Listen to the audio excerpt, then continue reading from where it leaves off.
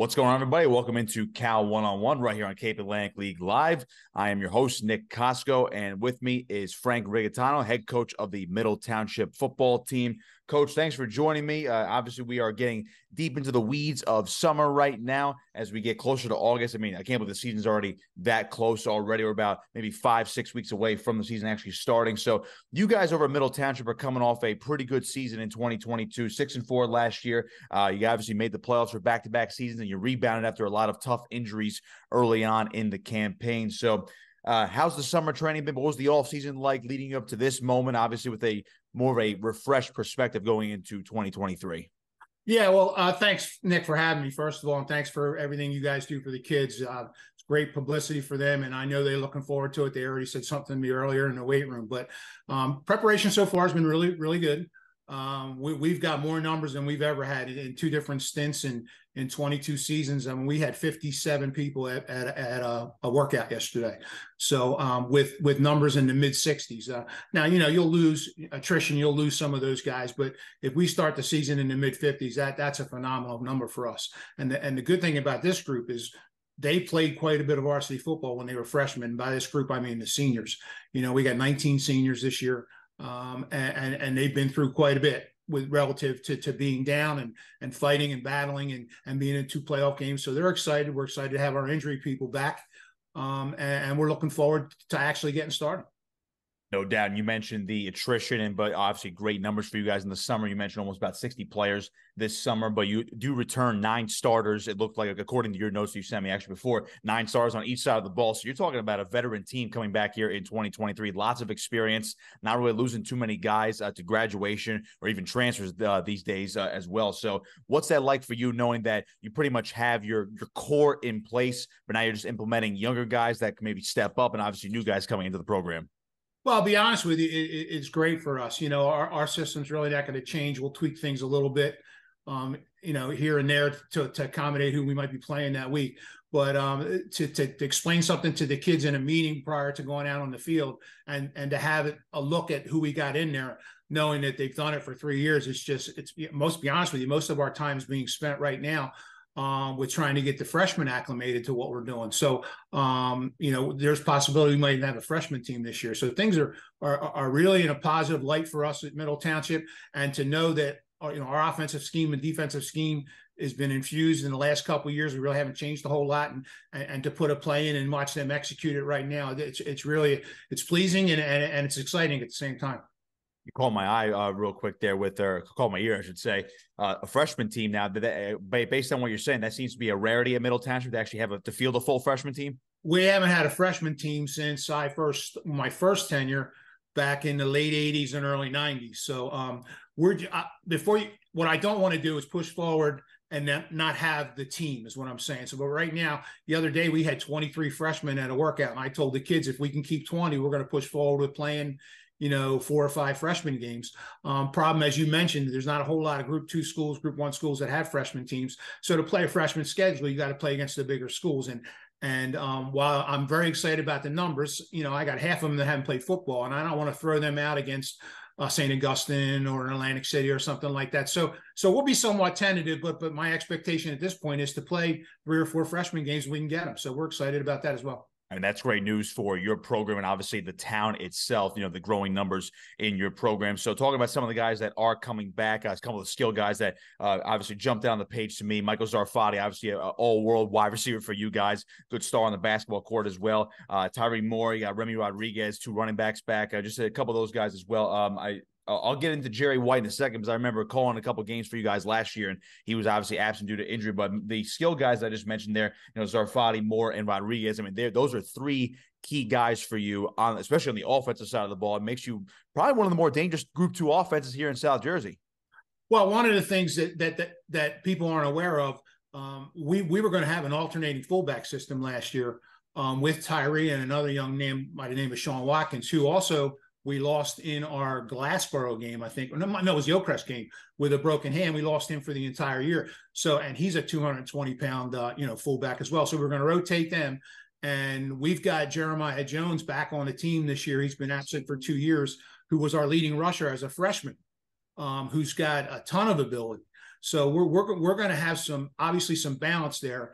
I think Remy's special when it comes to the running backs in the area, and Michael Sarfati just catches everything we throw at him, and everybody looks at him as an offensive threat. He had 6 interceptions last year too, so he's obviously in a position for us where we're excited. We can throw the ball, we can run the ball, and we're going to have the balance and the ability to get these guys a little bit of a break too. And then of course, Mark at quarterback, Mark Oliver, we were very hesitant last year. He's done nothing but improve. And with Micah coming over as a transfer, there's competition there. And this when you're college days as well, there's nothing better than improving a football team than having competition at the positions. And we're fortunate because we've got it in our key spots right now. Yeah, that's why I never understood the mantra of if you have 2 quarterbacks, you have 0. You guys right. have 2 quarterbacks, and you're looking good at the position this year. So a couple of guys that were banged up last year, they are coming back, and one that stands out was Jerry White, one of your star linebackers from 2022. Got hurt very early in the season. It really stunk to see him out for almost the entire year last fall. So what's been his rehab like, and how has he been able to overcome that injury and get ready here for 2023? Well, he's doing very well. One of the things that, being a young man and of his age, he wants to get back out there as quickly as he can. And obviously we're following the doctor protocol right now to make sure that we can secure him being out there for us in the fall. He's deceptively athletic, and I don't mean that in any disrespectful way. He's not flashy. He's not the strongest on the team. He's not the fastest on the team, but he always seems to be involved in making plays on defense. And we greatly missed that last year. And to have knowledge that's probably going to happen again, he's going to return. That's just going to balance us out on the other side of the ball. Now, you mentioned some of the newcomers. I have them written down here: Micah McHenry and Jeremiah Jones. You just mentioned him before as well. Talk about those guys transferring into the program. Well, Micah wound up at St. Augustine. He played in our youth program with all of these guys. And he's friends. One of the advantages of him coming in is he knows everybody. He's familiar with their athleticism, and they communicated together. He's a very strong young man.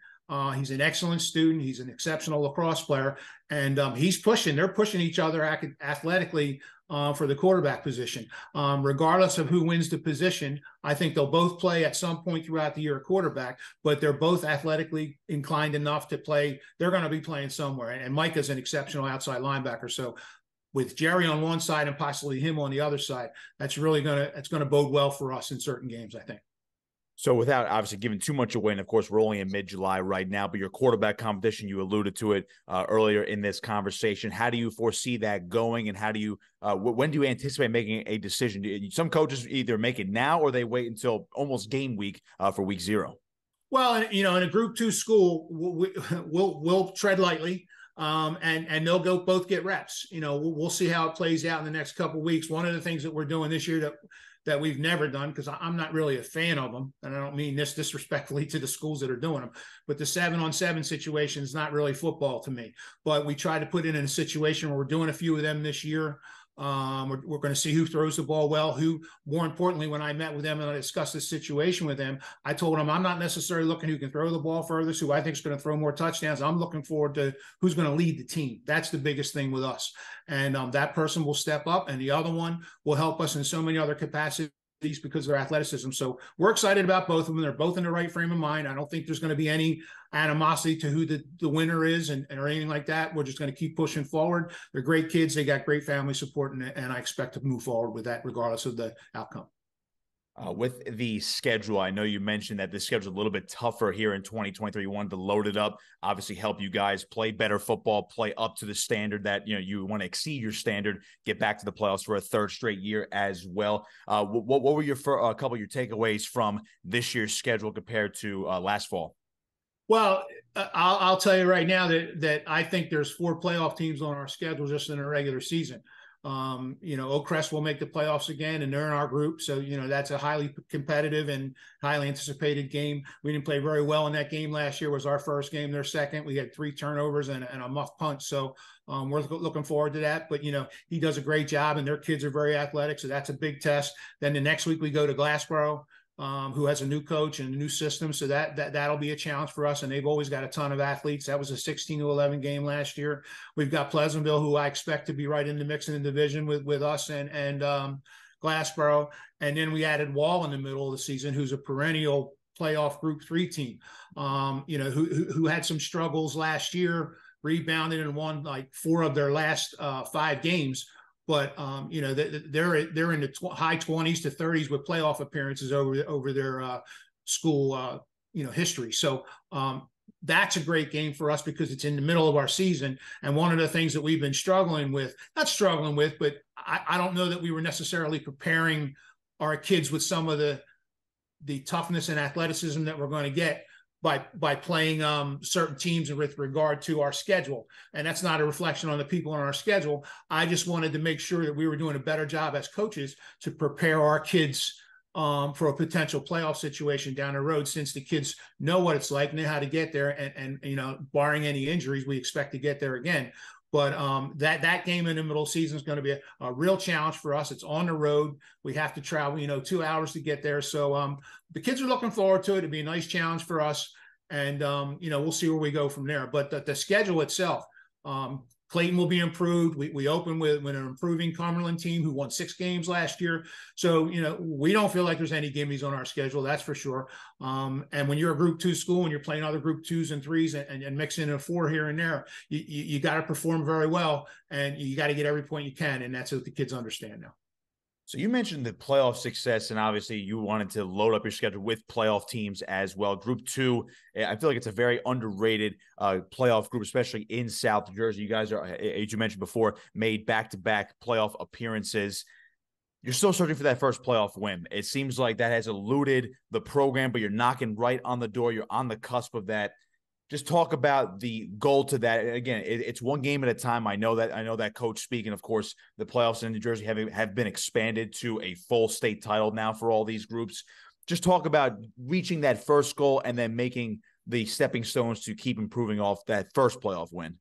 Well, we're so convinced that it's important to play playoff caliber teams to prepare your kids for later on in the year. You can look at the Mainlands, the Ocean Cities, those schools in the areas, the St. Augustine, who play those teams year in and year out, the Cedar Creeks, and they're always lining up to play in the playoffs. And I think there's something to be said for making sure you're challenging your kids on a regular basis. We're so convinced that so much so that we've got Haddonfield for a scrimmage on the 16th of August. So they've got most of all their people back, and I fully expect them to be if not win the thing, be one of the major considerations for winning that Group 2 title. So we're going to do that one, and then move into our heavy loaded front end schedule with those playoff teams. So if we can come out of that and continue to get better, not necessarily win the games, but continue to get better, because those are quality wins if you get them, and those teams are all going to win games. So if you do the right things and you keep up with the confidence, and our kids are pretty confident right now, particularly the seniors, because they've been in 2 years of battle. We think we could be there in the end and hopefully challenge for that first playoff win, which is what our goal is this year. Middle Township head coach Frank Riggitano with me here on Cape Atlantic Live on Cal One-on-One. Coach, you talk about these big goals for Middle Township. I mean, what does that mean to this school, to this community? You mentioned how everything is just on a continued rise. Everything is trending up. If you're looking at the stock market, it's trending up right now for you guys. Again, back-to-back playoff appearances, looking for that first playoff win, and you have a really talented team here in 2023 to possibly do that. What does this do for the community in and around Middle Township? Well, the community support's been great. I mean, we've had a number of people involved with our youth program that have come up to the high school program and help us. Likewise, there have been some coaches that are no longer at the high school that will work with the youth program that are running our system to a certain extent, which, big thing there is not necessarily a system, but teaching blocking and tackling. And they're very good with those kinds of things. But the support from the community at our games on Friday night is just phenomenal. The kids come out, they paint themselves up just like they do for the other sports. And you can hear them. And it's neat, and they're friends with everybody, and they come running on the field when there's success. And they do the same thing at the soccer games, the basketball games. And I make it a point that at least once or twice every year we practice out back. The field hockey game field is there. I'll take 15, 20 minutes away from a practice so that they can cheer the girls on. We've got that kind of community relationship within the building. And of course, Sharon, before she moved up to the principal's job, did an outstanding job cultivating that situation. And Josh has just transcended that and created a team-like system where we're all working together. And it's fun. It's really fun. What do you think changed in the last few years? I'm going back. I'm talking to my youth football days where, I lived in Egg Harbor Township growing up. So programs like that, bigger areas like that, the mainland regional high schools, Atlantic cities, you just mentioned before, these bigger Group 4, Group 5 schools, they seem to run the area in Atlantic County and even more so towards Cape May County because they kind of overshadowed these smaller schools. What do you think has changed over the past, let's just say 5 to 7 years, where now these Group 1, Group 2 schools, such as yourself, Middle Township, now on the rise compared to the gap that there used to be between the bigger enrollments and the smaller enrollments? Well, the biggest thing is, I think, in our situation, has been the ability to attract the eighth graders into a lifting system. What we've made the room available to them. We not only get people that want to play football, we get other athletes and other sports that will come into the room. And we weren't really doing that before because you really couldn't do it before. There were rules and regulations against that, but we've accommodated. We schedule them in such a situation they can't lift with the high school students, but yet they can be involved with certain situations as other eighth graders. And then we've opened a room to them. Hey, this is there. If you want to do this, we've reached out to the parents. We've gotten them involved. There's a lot of connection with youth programs. There's even been a move, as you probably well know, to some AAU football situations which have evolved. One in Middle Township. There's another one. I think they're called the Atlantic City. I forget, but anyway, our kids have played in that as well.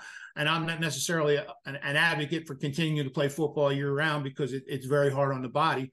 I think the kids should do as much as they possibly can. And if they're willing to play basketball and baseball and those kinds of things outside of football season, but yet you're opening the room to get them in the room for weightlifting because they understand the importance of that in other sports, that's a big step. And I think a lot of schools are doing that now. So we're looking ahead now to 2023 and a couple more for you, Coach. The schedule, I've always been fascinated. I ask a lot of coaches about this, how it's been continually moved up now. So sometimes you're preparing for game 3 by the time school starts around Labor Day weekend. I mean, I find that fascinating. Have you liked the changes to the schedule over the past couple of years when it comes to moving the schedule up? We're adding a state championship game now to all the groups. So you have a state champion. Something New Jersey has lagged behind other big football states in the past, but what do you make of now moving it up? And now you're basically saying to these kids, hey, I mean, I know it's summer vacation, but we have a game in 2 weeks now at this point. Well, that's been a little bit of change. And to be very honest with you, I'm not a fan of what we've done as a state. And I'll give you a classic example why. We're going to play 9 games straight through, with our 10th game being a potential playoff game, September 27th or 28th, whatever that weekend is. And for all intents and purposes, if we don't win a playoff game, we're going to be done in the month of October. Whereas in years past, we played all the way through Thanksgiving. Now, Thanksgiving became a problem because we were playing a game in the first week in November and then having to wait 3 weeks before we could play a game. And, the kids are, they're tired. The coaches are tired. Fortunately, we had a rivalry situation where we were playing that rivalry. So there was something to push forward and look forward to. But if you don't have that, and you're holding the kids for 3 weeks and you're expecting them to come to practice, and, a lot of my kids wrestle and play basketball, they're starting to get on that page. It's difficult, but I got to tell you, I don't know what the answer is. I think it's good to have state champions to recognize since we were one of the few states that was doing it. But at the same time, I mean, you're talking about high school football. We're going to play 2 games this year before school even starts, which we've never done. And then you couple that with the fact that we could be done at the end of October. Football, college, and NFL is going through December with their regular season. So, something had to be done. They felt that was the right decision to do. But I think we're missing out on the key components and the time frame of what football used to be, and that's November. Yeah, no doubt. I agree with you on that in terms of, you could be done in October, and all of a sudden the whole month of November, you're not playing a game. And even in the situations of the few teams throughout the entire state that even still do play a Thanksgiving game, they're waiting 3, almost 4 weeks to play just that one game that only means something for a rivalry trophy. So, and I know you just say you don't really have the answer to it. I'm going to throw an idea just real quick.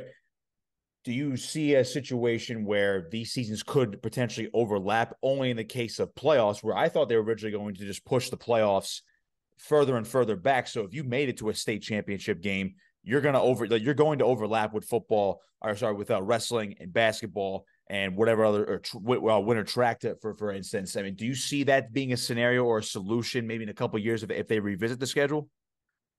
Well, I mean, I'll go one step further with that in saying that I don't want to be selfish either, and I don't want to hurt the other programs. I mean, they had already rolled basketball back to the point where they're finishing their regular season schedule in the first week of February, Yeah.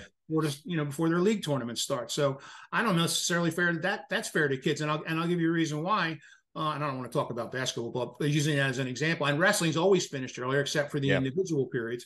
But a basketball situation, you get into that your league tournament and you're a certain seed and you're playing another school, talk about not having freshman teams. So where you might have been able to schedule other opponents in that time frame where you can play a freshman in JV schedule, that's not necessarily the case with these situations now. So the kids are missing out on the game situation. As far as overlapping, I didn't mind the overlapping, but I don't want it to take away from obviously the other sports that move forward. And at the same time, I want to make sure that the kids understand that you start something, you got to finish something. And sometimes, when we were overlapping in the past and our JV season might conclude 2 weeks before I was losing JV kids because they were going over to play basketball or wrestle in preparation for their upcoming season with individual training, not necessarily with school training. So we weren't keeping them, and I think we were losing interest there. So, one hand, it's a good thing. The other hand, it's not. But I think that what you're going to do, I think there has to be an evaluation, push forward what you've done. You've got a system in place right now, see how it works.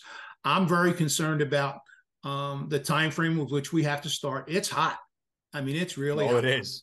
And and we got black helmets, so and if we're home, we're wearing black jerseys, sometimes all black. Now we usually don't do that to start the season, but when you're playing at 6 o'clock, it's still warm, and that's not just for us, that's for everybody.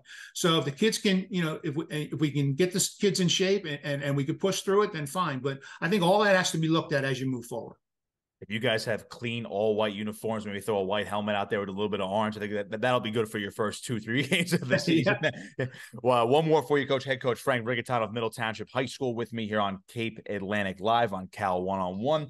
Coach, just looking ahead now, just an overall message now to your team, the fans, the school, the community, everything, kind of bringing it all back to Middle Township football in the present day, 2023. We're about 5-6 weeks out from the season, from actually kicking off, which is, again, still hard to believe already. The message that you guys want to send as a program to everyone in and around the Middle Township community and what you guys can potentially accomplish this fall.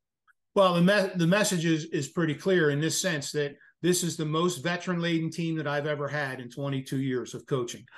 We've got 19 seniors, and every one of them has had some aspect or contribution to the varsity program in the last couple of years. And they like each other. They work together very well. And our schedule is conducive to being in, you're going to see quality football, not only on our side, but both sides. And, we'll win our share. We'll probably lose our share. But a lot of that will depend on how quickly the kids transfer their athleticism into some of the new things that we're trying to tweak over.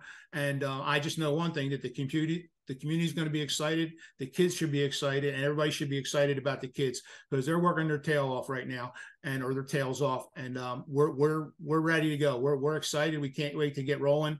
And it's funny because every year I tell the seniors, hey, this is your last July and this is your last August. But with this crew, I mean, they've heard it for almost 4 years now, and when they were playing varsity football, and now I think it's going to start to sink in. So we'll see where we go. We're excited. The game itself is encouraging for us from the Middle Township perspective, but anything can happen when you start the season. So we're going to start fresh. We're going to take it one day at a time, as everybody always says, and then we'll see where we go from there. Love that message, especially for the seniors. It does go by in a flash. I can obviously attest to that as well. I mean, over 10 years ago already, which is hard to believe. So, Coach, thank you for joining me on Cape Atlantic Live on Cal 1-on-1. Good luck this season. Looking forward to watching you guys. Hopefully we cross paths, of course, this fall, see what you guys can do. And if that first playoff victory comes around, I'll be sure to help you guys throw the celebration for that one too. Well, Nick, thank you. And thank Matt and everybody involved with your organization. It goes without saying, what you bring to the table for the kids in the community is outstanding. And in South Jersey, in particular our area, I don't necessarily think we get the recognition that we deserve all the time. And it's starting to become more popular and more recognizable in other parts of the state because of the job that you guys do. So thank you so much for what you do for the kids. Well, we appreciate that. Head coach Frank Riggitano of Middle Township High School Football right here on Cal 1-on-1.